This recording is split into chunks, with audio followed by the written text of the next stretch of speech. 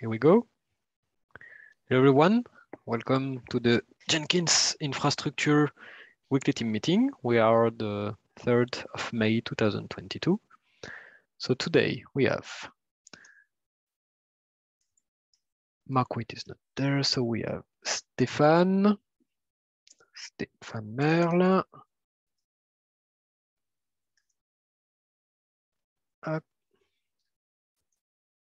We have Basil. Is your name Crow? I am pronouncing it correctly. Yeah, that's right. Basil Okay. Crow. Basil Crow. Okay. I'm still having issues to have the correct intonation for Basil. No worries. I'm really sorry if I'll try my best. And we have 1 or 2D to pudding, Bruno? 2D, please.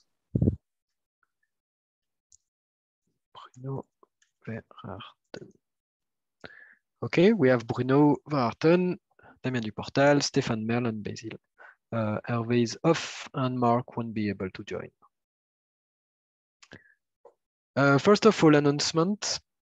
So today is the day of the weekly release. The weekly release failed to happen because we have an Azure service credential that expired a few days ago, 4 or 5 days ago. And it failed because that credential is required to retrieve the GPG key used to sign the packages. I don't know the exact, I'm not at ease with the release process on that area. I don't know because there might be issue if the release has been already performed by Maven, hence the metadata have been pushed to JFrog Artifactory.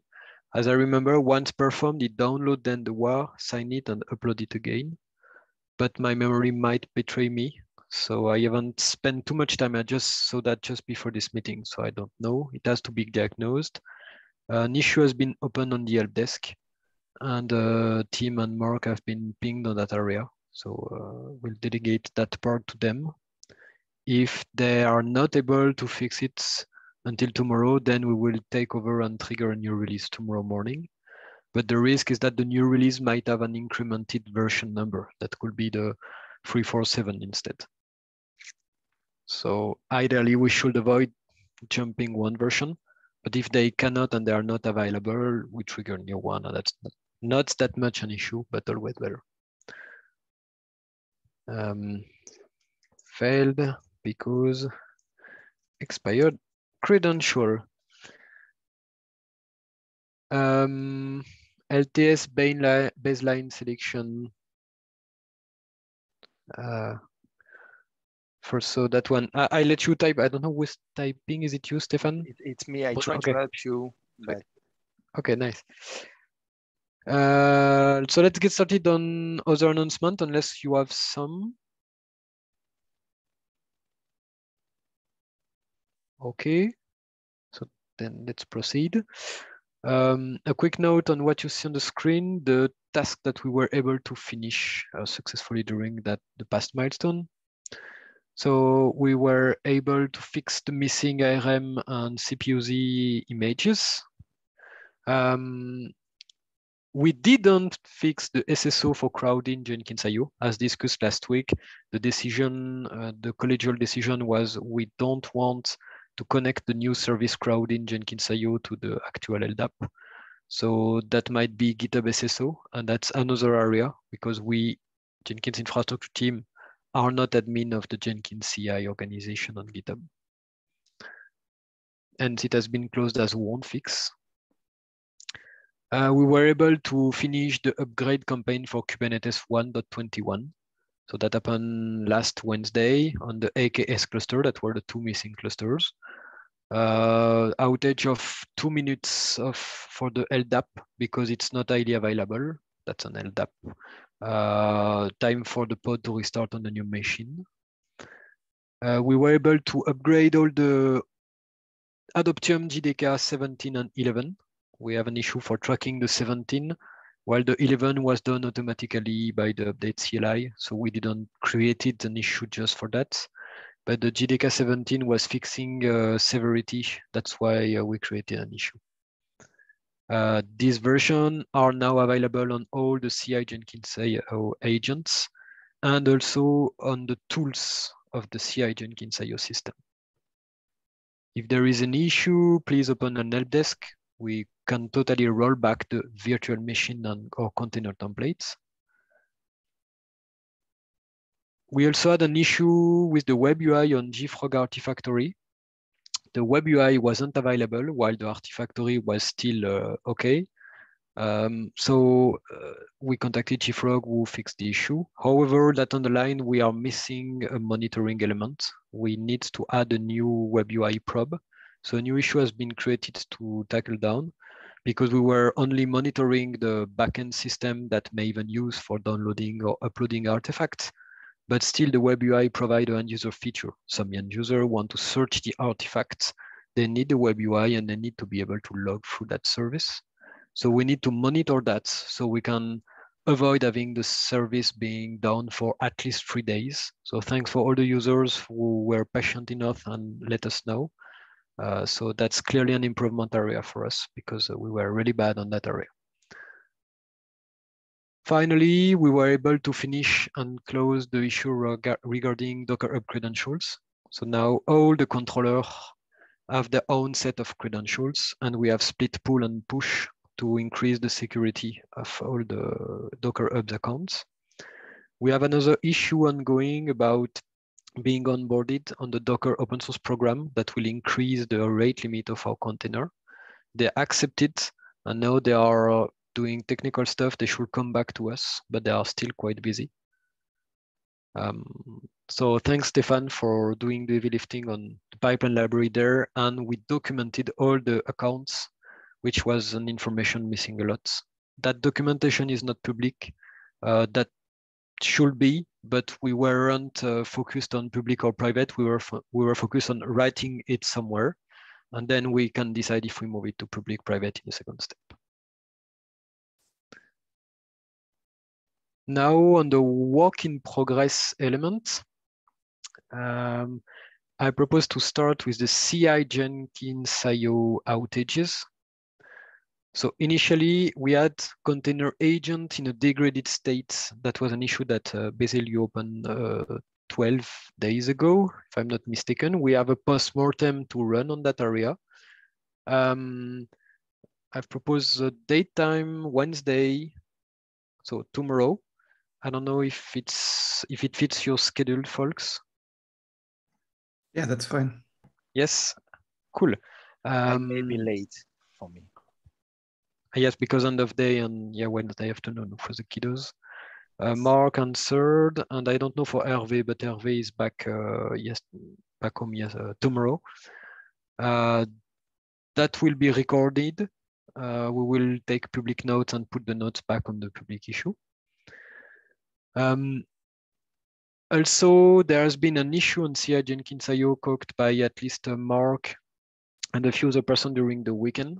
So it was night for the European. So most of the US people were affected while the Europeans were sleeping. And last night also, so yesterday for our American friends, there has been an issue. So thanks Basil for jumping on that with Mark. It appeared that you were able to take some flame graph and started some diagnosis. So that makes it a top priority now to focus on CI Jenkins IO in the upcoming weeks. And one of the first tasks we need to grant you access, Basil, as we said last week, but I'm the culprit, I was late this week, so sorry for that. But we need to grant you access on that area. Yeah, sure. Yeah, to summarize what Mark and I looked at yesterday, the CPU was saturated on all cores of this controller. And when we looked at the flame graph, we saw something unexpected, which was that the JVM was spending a lot of time doing compilation of bytecode into native code, about 30% of the CPU time during a 2-minute sample that we took. And then during the rest of that time, it was executing Java code, mostly either Git cloning of pipeline shared libraries or compilation of those pipeline shared libraries. Now, whether or not and by compilation, I mean the groovy Java code that compiles the pipeline shared libraries and parses the abstract syntax tree, et cetera.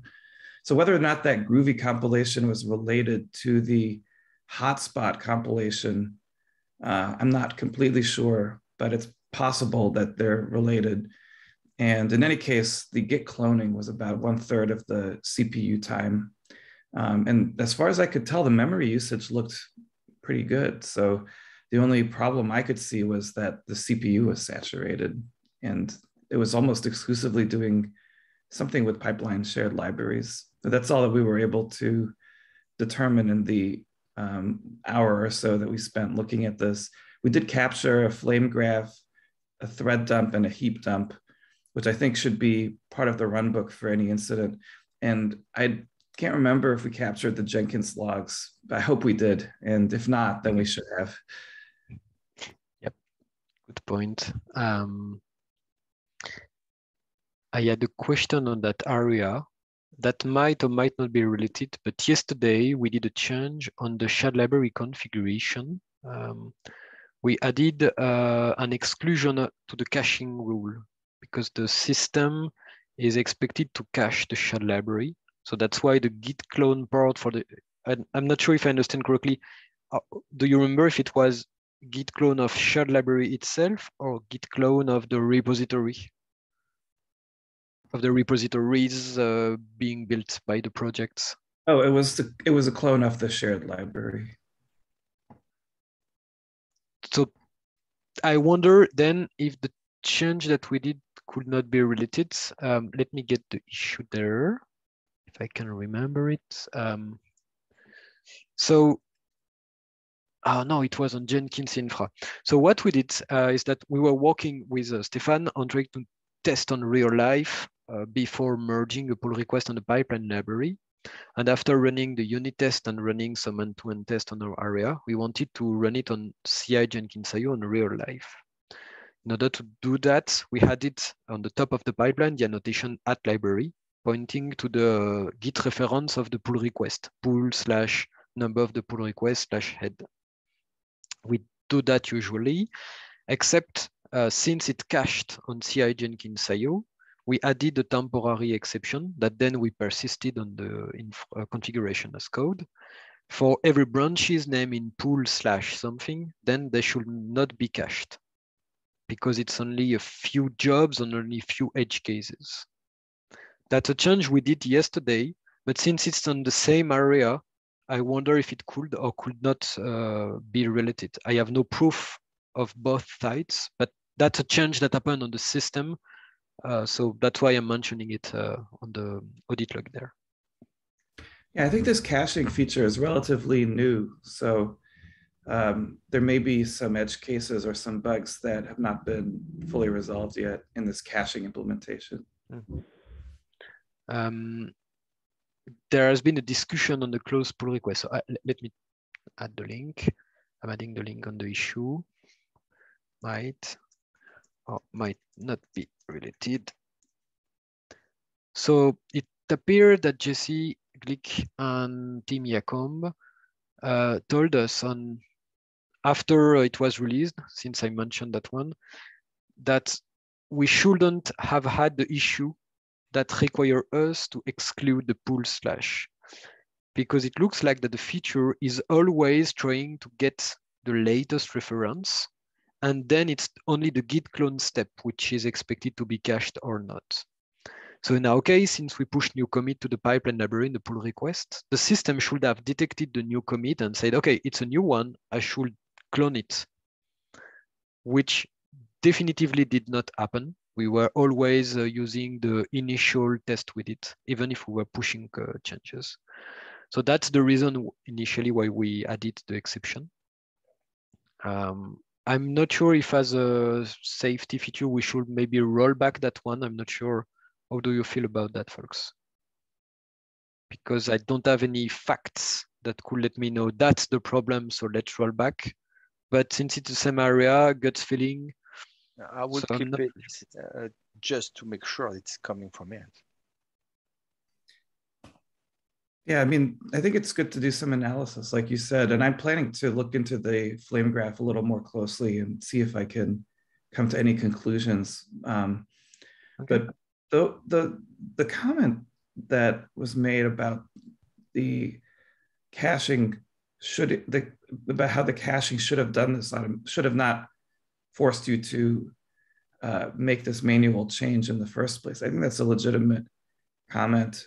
It does sound like a bug in this caching feature if it didn't work in this use case out of the box. So I would encourage you to raise that bug with the maintainers of the pipeline shared libraries plugin. And I think the best way to do that would be to, if you could come up with a simple reproducible test case and file a Jira ticket, that would be the best way to start. And that list of steps to reproduce could then be turned into an integration test. And that would be the first part of the process toward fixing the bug in the pipeline shared libraries plugin. You know, if that can be shown in a set of manual steps and later on in an integration test, then fixing the problem would be the logical step after that. And that's something that we could take to the pipeline maintainers or even the person who added the caching feature, because they might not be aware of this particular deficiency. But if we can show them with a ticket and a set of steps to reproduce, then that might be a good way to motivate a fix for this problem. I agree on that part. That's a matter of finding a reproduction case. My personal measurement when it comes to Jenkins is that it takes me 2 hours to find a representation case if it's only one line of pipeline. That's the amount of time that it takes me. So I'm totally willing to do that, and we agree that it helps. But that's always I always have mixed feeling about asking user for reproduction case because it's not always easy. So that's a time investment. We do this because we are the Jenkins community, so no problem. But yeah, that might be hard for other kind of users. Yeah, I mean, it's always better to collect all of the state for post-mortem analysis at the time of failure. And I don't think we do a great job of that overall in the Jenkins project. I think that's something we could improve on in a wide variety of areas. In this case, the way to reproduce this sounds like you would need an already cached shared library, and then you would need to make an update and a pull request and demonstrate that the cached version is used rather than it's more than that. You have to have a pull request of a pipeline library and that pull request is already in cached. And then you change your pull request, you commit, you push, and the pull request have changed, but then the update is not done in the cache. So it's not just the pipeline library not updated in the cache. That's the pull request that we use as a pipeline library temporarily with the @library command instruction that failed to be clean in the cache. It's really on the edge of it. Understood. So yeah, there's two levels to reproducing this. Yeah, I mean that's probably, that complexity is probably the reason this bug has not been caught in the first place. But if that can be documented and tested, then I think there's a solution that could be developed without too much difficulty. It sounds like just yet another if statement or an edge case that could be handled. Yep, that's a good tip. Stefan, I think that will be worth an exercise that we do this in pair, because since you asked to learn more and more about being able to spawn Jenkins instances, that could be a great exercise to produce partial reproduction on a local instance for you. So you will get at ease with how to spin up Jenkins and do ephemeral setups like this one to debug. And that will be a worth it investment of these 2 hours of time. And it will produce something. It's 2 hours for you, it's 2 days for me. So we have to mix together to lower the 2 days. No problem. The goal is to have a valuable investment of that time. And knowledge sharing is always a valuable investment on that area. Yeah.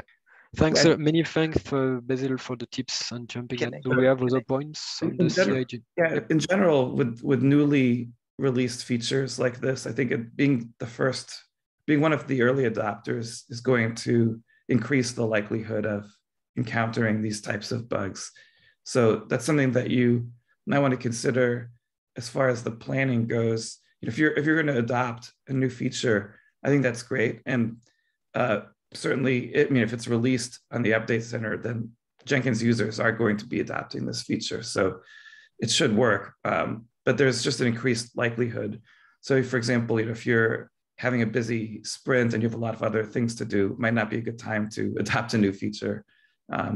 So I'm pointing that out just in case you didn't realize that this pipeline shared library cache was a recent addition. I think it's not very recent, but I think it was added about 6 months ago or something like that.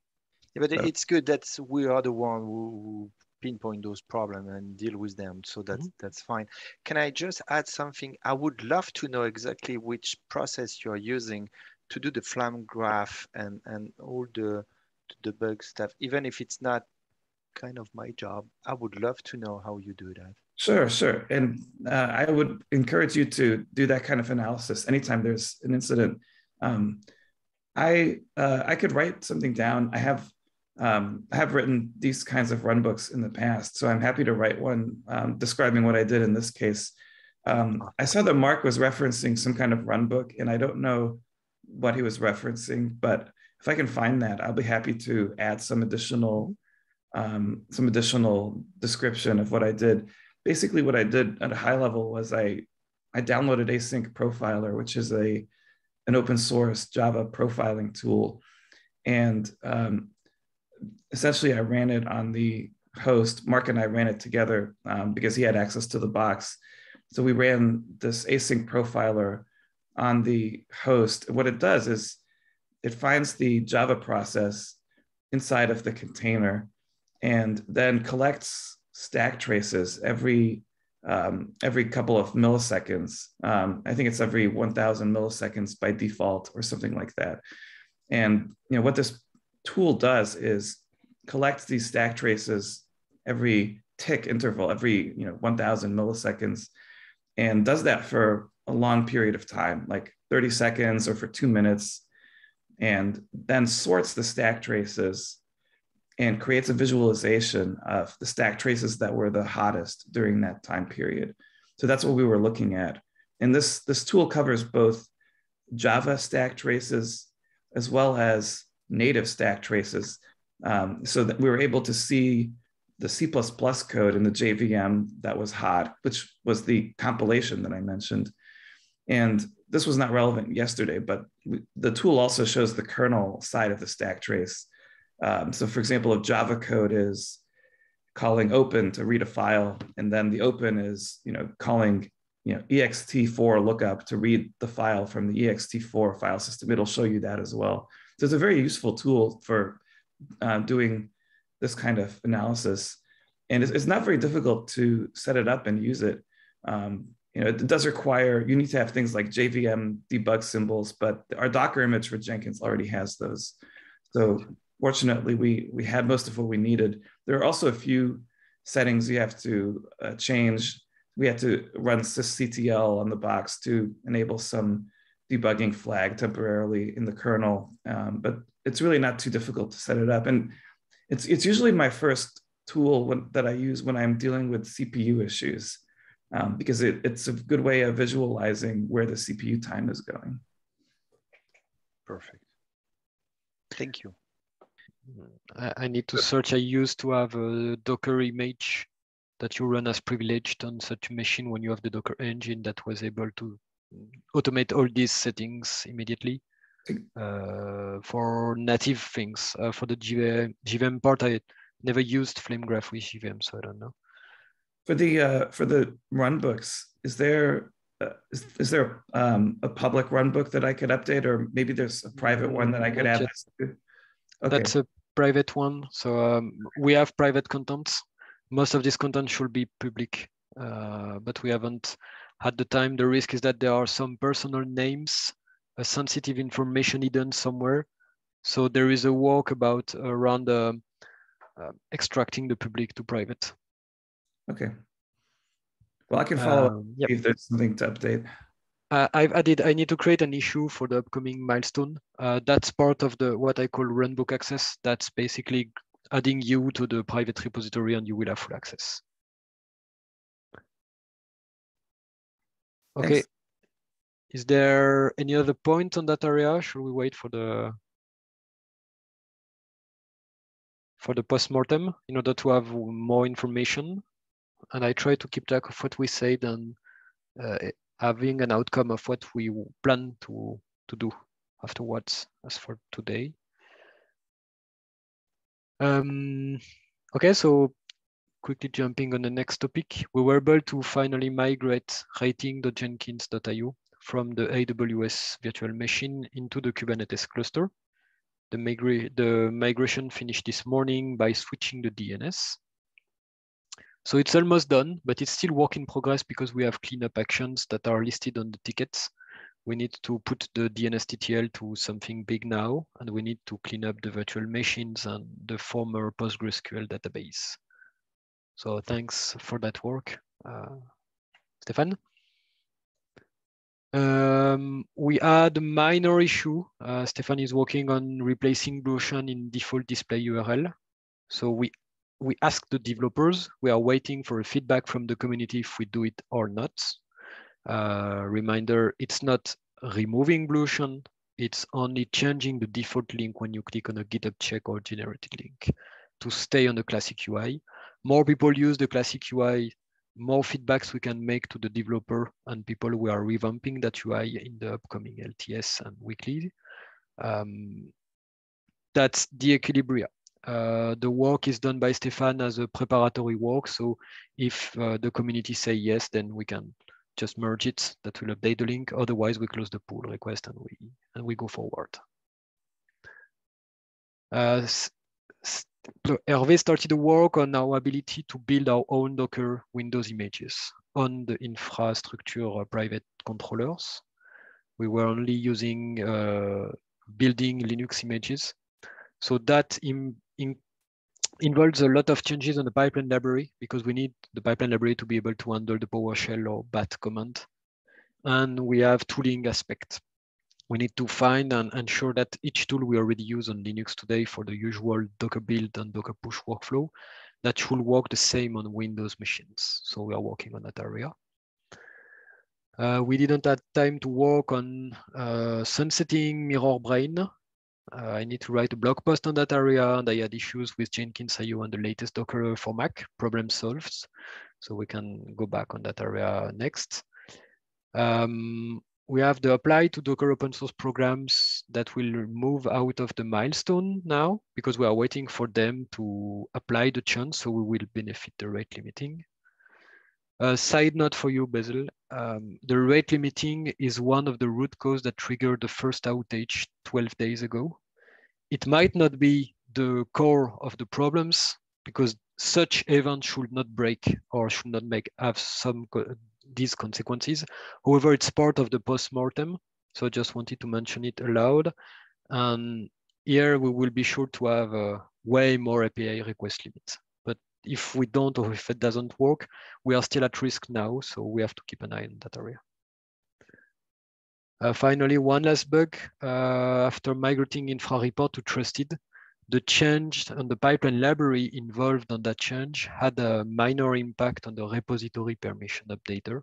So I've reopened the issue until the problem is fixed. Basically, is that we need to update the virtual machine template we're using for agents, so they have the Azure command line installed. That's almost done. So that's all for the work in progress we have. I don't know if you have other work in progress tasks from the past 7 days. 1, 2, 3, okay. So now the new or important tasks.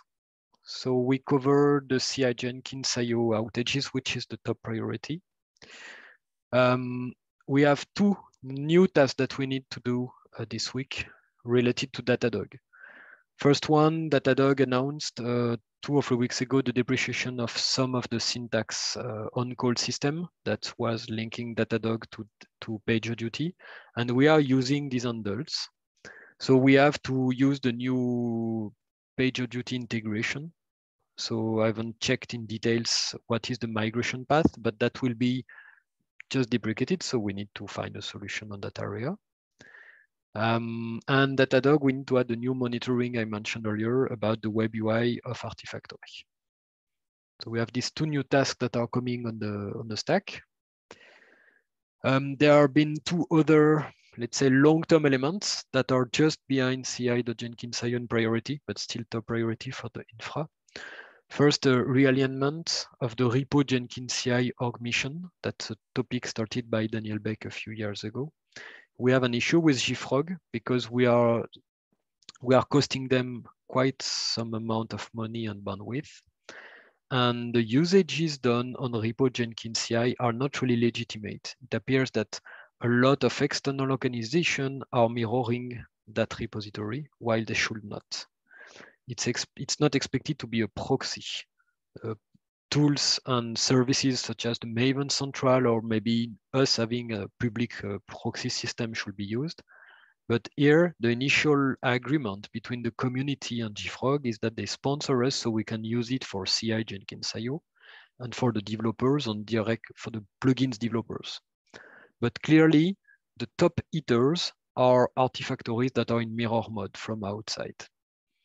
So now we are working with JFrog. We are waiting for them. They are trying to extract a list of the top hitter public IP so we can start searching DNS name and IP for some people.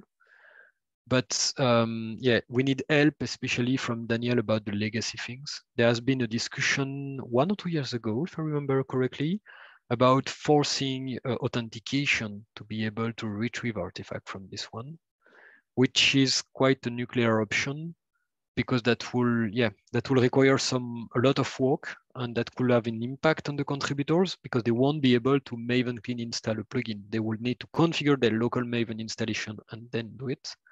So that might create some additional steps for, let's say, newbie contributors.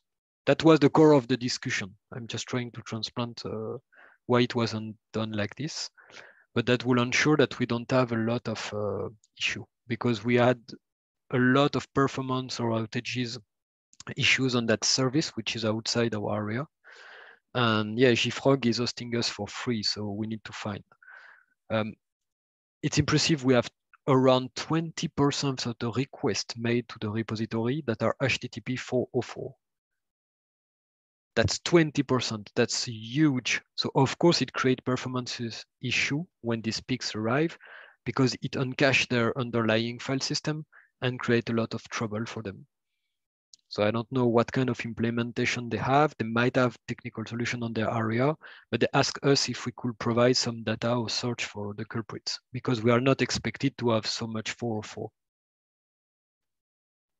So there has been different solutions. I'm not sure if we will have the ability to work next week because we need action item that we don't have right now. But we asked for help for Daniel. So Daniel, we spend some time in the upcoming days to point us on some direction. But that's totally worth a discussion to trigger on the mailing list for developers. And one last topic important, I've started working on that. It's migrating the update center to another cloud than AWS. Because it's costing us 3K per month of bandwidth. And we cannot move easily and fastly. Reason is technically it's easy. The script which is generating the JSON every 5 minutes can totally uncache fastly immediately. It's 1 or 2 seconds. So technically no problem. However, fastly, like JFrog is hosting us for free, and we will clearly explode the bandwidth they expect to have from us. So the idea is to work with the CDF, who are the organization paying for the Jenkins organization, to see if we can have an hybrid account. So an account where either they create a bill and then they remove some part of the bill as part of the partnership, but we still have to pay the additional bandwidth. but last month it wasn't possible for them to have such an account, which is an administrative issue and not technical issue. Alternatively, the idea that Mark and I also added that can be complementary is to move to Oracle, because Oracle Cloud has really cheap bandwidth. Like instead of 3K per month, that should be 100, between 100 and 200 with the amount that we have, which could be totally fine. And additionally, we could benefit some better performances because it's a simple web server serving files, and they provide IRM servers, which clearly have a better cost performance benefits than Intel for this specific use case. So that's at least what we saw with other services that we moved from AWS to Oracle without tuning. So with tuning, I'm sure we can do better. But without tuning, without spending too much time, we have very, very nice performances and it's really cheap. So these are the two main topics that are coming priority, keeping in mind that CI Jenkins IO outages are our top priority for now. One last thing, Hervé did a proposal that I'm mentioning here. It's still an idea that need to be tracked. That will be splitting the Terraform Azure project in two separated projects. One that handles the network and the DNS, and the rest of the infrastructure Azure managed on the actual repository. The goal is the following. The Azure automatic management with Terraform has been stopped by Olivier 2 or 3 years ago because there has been a Terraform provider updates that deleted one important DNS and deleted one private network. So we were up that it was not the public network, but that might have an impact. Hence, Olivier was alone, he freaked out and stopped the automatic management. So 2 years later, we have Terraform, we have some archive Terraform that are not up to date. So we are trying to re-go on that area. Problem is that we don't want to take the same kind of risk. And so the proposal of Hervé would help us feeling safer adding services database on Azure, because we could have two different accounts, and the default account for most of the infrastructure will not be able to delete the virtual network. They can only read and do the reference to them. So we can add subnets or services inside these networks. And by separating both, then we avoid this kind of issue.